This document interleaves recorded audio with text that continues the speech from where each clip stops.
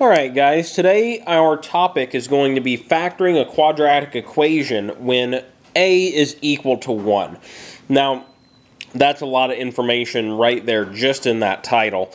And a lot of it probably is a little confusing too. I mean, what is a? Why is it equal to 1? And you may even be asking, what is a quadratic equation, or what does factoring mean? Now, just to explain all of this, essentially what we're going to be doing, factoring means breaking down a complex equation into two simpler parts, two or more simpler parts. And it's a very, very common topic to be discussing in algebra, any sort of algebra, really. A quadratic equation simply means it's nonlinear, has a x value or any variable that is to a higher power than 1. Now I'm going to discuss that and show some examples in just a moment. And then we'll talk about what this a means as well, in case you're unfamiliar with that. So my first example is going to be the equation x squared plus 10x plus 21. Now, this is what I mean by a quadratic equation. You can see here that our x, our variable, has a power of 2 right here. It's a second degree power. Now, that makes it quadratic. If we would have taken that off and just had 10x plus 21, that would simply be a linear equation, something that I'm sure we're all a lot more familiar with. So, what we are going to be doing is factoring this, breaking it up, because we don't really like to have x's to multiple powers. That makes things really complex and difficult for us to solve. So we want to get it a little simpler, where we just have a couple different parts with just an x in it. Now, to start things off, we can rewrite this equation, or I shouldn't say rewrite. There's a template or a pattern that these equations go by, and that is ax squared plus bx plus c. Now, this may seem crazy to some of you guys, and that's understandable. It seemed crazy to me at first too, but once you start matching things up, it makes a little bit more sense. Now, like I said, this is like a template or a pattern. It matches up directly with the one that's in line with it, really. I'm going to start down here because it seems a little bit easier. Now, C here, I always kind of thought of that as representing our constant, a number without a variable, a number that's not manipulated by an unknown value like x. So C, in this case, is in fact going to equal 21. Those match up right there. Now here, this B is representing the term that is a coefficient before our x to the first power, and in that case, that is going to be 10 right here, right? Now, the one I've often seen my students struggle with, just because it's kind of invisible, is a. Now, you look up here in our equation and you just see x squared. There's not anything in front of there, right? I've seen way too many times people saying things like, oh, well, that means a equals 0, right? Because there's not an a, but that's not quite what it is. If that a equaled 0 and, you know, we're multiplying terms that are next to each other, that would cancel out that x squared, so 0 is really not going to work there. Anytime there's not a coefficient, it's like an invisible 1. Now, that can kind of be a complex topic to think about, especially if you're new to this type of math, but if you think about it a little bit, it makes a lot of sense. So a in this case is going to be equal to 1. Now I'm going to move this camera right down here so you can see what a, b, and c are equal to. I've been writing that down, but I don't think it's been in frame. So that is what I meant in my original topic here of when a is equal to 1. Whenever we just have an x squared here at the beginning of our equation, and it's not something crazy like 4x. That's a whole other topic that I'm going to tackle in a different video. So let's go ahead and figure out how to factor this equation. So I'm going to rewrite it on another page. Give me a little bit more room here. So x squared plus 10x plus 21. Now, anytime you have just that a equals 1 here, just that x squared, this is going to get broken up into two quantities, or two parts that are going to be x plus or minus something. I always like to just start writing it with the two quantities and beginning each with x. Now what we need to do is figure out what we are going to fill in these two parts of the quantities.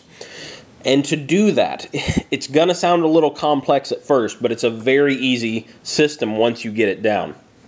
So what we're going to do is we have this middle term, b, right? Now b is equal to 10. And we have this last term, c, and c is equal to 21.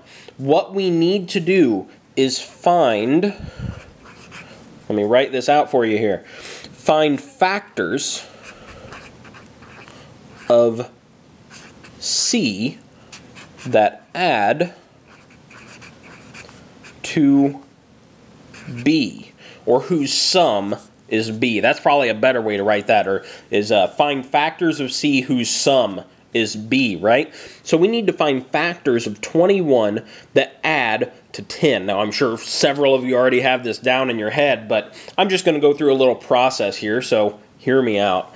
So we have 21. We want to come up with what factors could there be in 21. Now, I mean, there's always the obvious, well, 21 and 1, right? Now, I'm trying to think, is there any other factors? Well, the only other one I can think of is 7 and 3. So we want to test out, when we add either of these, do they equal our b value? And in this case, of course it does. I mean, 7 plus 3 is going to be 10, right?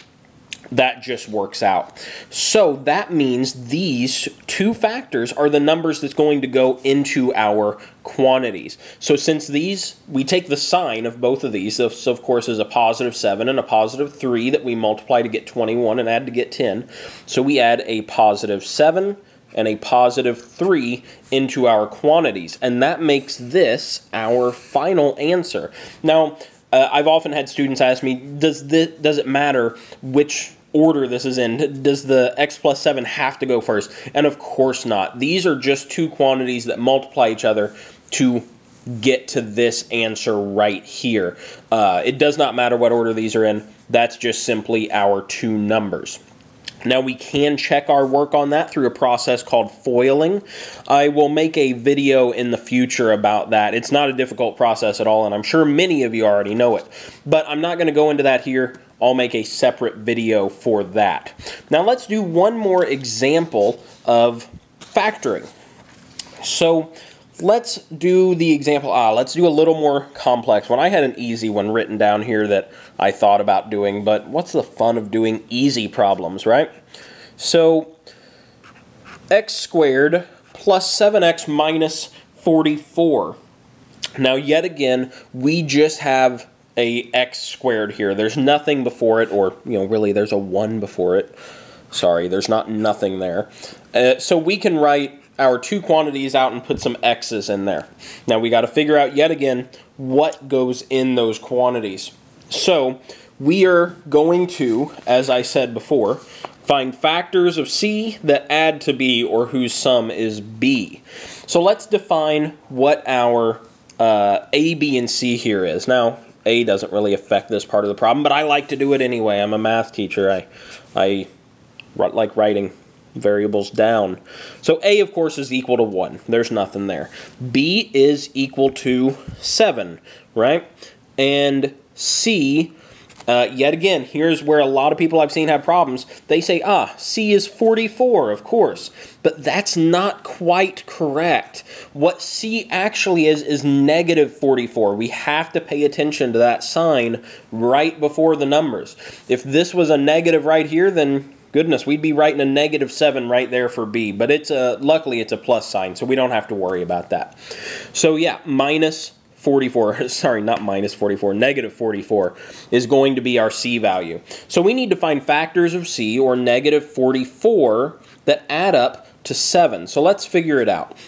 Now, one thing to keep in mind is that because, sorry, I got to get the paper in frame here, because 44 is negative, then we're going to have a positive and a negative factor here, right? Because otherwise, those are not going to multiply to a negative number.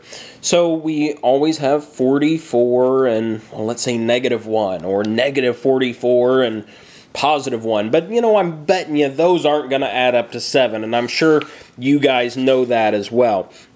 So let's say, what else can we think of?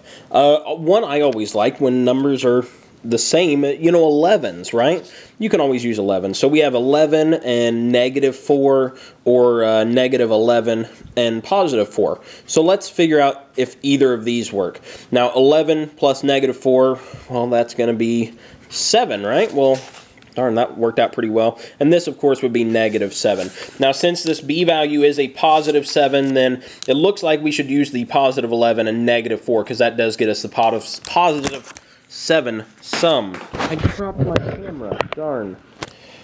Okay.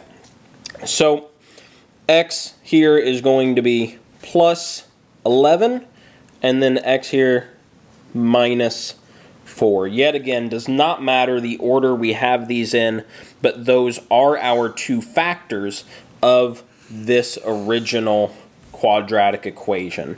So hopefully that helped out. That explained factoring a little bit and is a good kind of study guide, and has a couple of practice problems here for you. So thanks for watching, and till next time.